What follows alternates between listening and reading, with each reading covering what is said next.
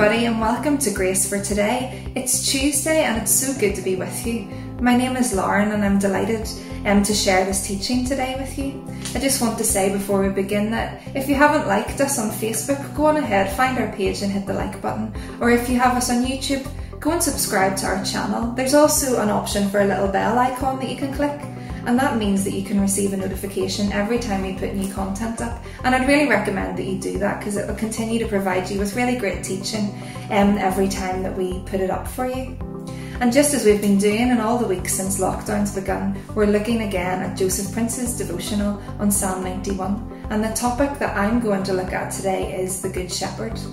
The verse we're focusing on is found in Isaiah chapter 40 and it's verse 11. It says, "He will feed his flock like a shepherd. He will gather the lambs in his arm. He will carry them in his bosom, and he will gently lead those that have their young." This is a picture that we know and we're familiar with as God is the shepherd. We see it in Psalm 23, which must be one of the most famous psalms that we've heard of. And it's that role of a shepherd. It's interesting because their role is to keep the sheep safe. It's to guide them to new pastures. It's to make sure that no harm is coming against them, and that's what we can think of the Lord as well. It reminds me of the verse Psalm 91 that we've looked at. "He is my refuge and my fortress, my God in whom I trust." And I know that whenever I trust someone, I'm happy to follow their leading. I'm happy to go where they go because I trust them, and on that trust we can follow their lead. And that's what we can do with the Lord today. And I just want to look particularly at parts of the Bible where there's no detail in the Bible that is there just by chance. Everything is there for a purpose. There's significance in all of the things that we read, and I want to hone in on that today. Yesterday, Adam talked about the cities of refuge, and that's obviously a place, a city that was provided for the people who needed to escape the revenge from the family if there'd been a killing that had happened unintentionally. And this city of refuge was there to try and keep them safe from the revenge that was coming their way as a result of what had happened. And I find that so interesting, even after a killing, which obviously is not a good position to be in. There's a way out that the Lord has provided, and I'm going to look at these 6 cities and see what they mean today. The first one is Kadesh, and that means holy place or sanctuary. And we know that whenever these people went to the cities of refuge, it was the sanctuary that they went and found refuge in. The second one is Shechem. It also means shoulder. We're aware that shoulders are obviously one of the strongest parts of our bodies, and we also are aware of Shechem because that's where Jacob's well was, so we will have seen that throughout the word. The third city then is Kirjath Arba, also known as Hebron, which is a little bit easier for me to say today, and it means friendship or fellowship.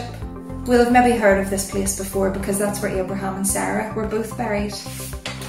The next city then for us to look at is on the east side of the Jordan. It's Bezer, which means fortress. Again, that's what's mentioned in Psalm 91 that I'd said earlier. Another city is Ramoth, and that means of heights or highly exalted. Another one, Golan, which means rejoicing or joy. And I'm not just telling you all these cities for the sake of it, I'm going to connect it together here and show you that there is significance in absolutely every place that the Lord provided as refuge. Then if we put them all together, you can find sanctuary today, Kadesh.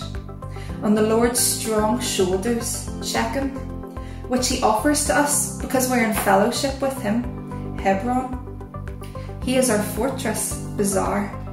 And he highly exalts Ramoth, us, above all of our troubles, and with great rejoicing, Golan.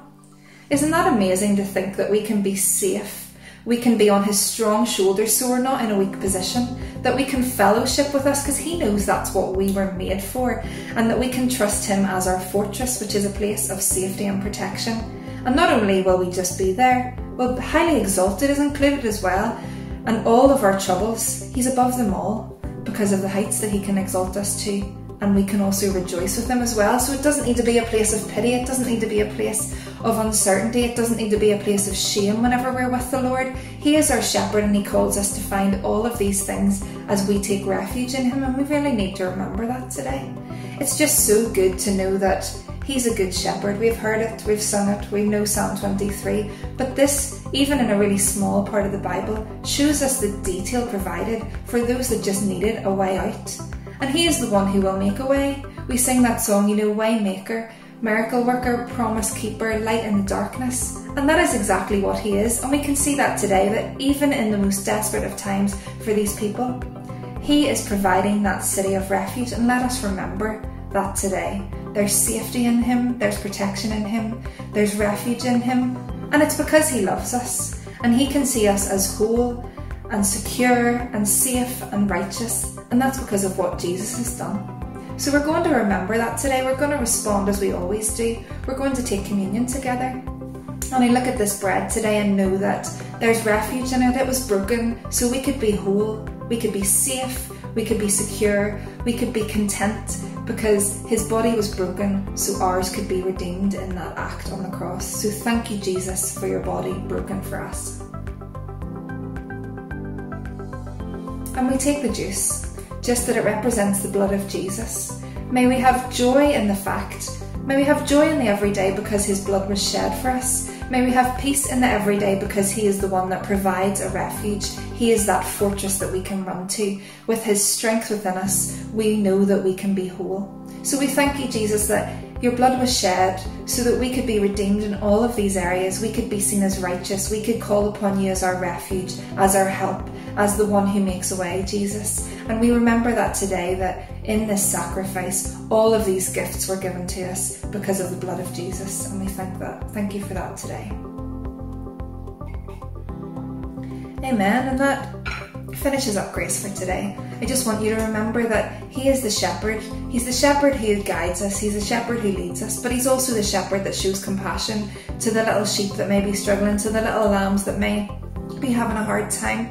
He's still very much the shepherd that can meet us in our every need, in our every stage, in our every day. So take comfort from that today, that God is good, God is for you. He does not leave us high and dry, struggling. He provides us place to place so that we can lay our head every night and know that his peace is over us. So be blessed today, and may you walk in all the grace and the fullness that he has for you. He is our refuge, our shepherd, and he's not going to let us down, church.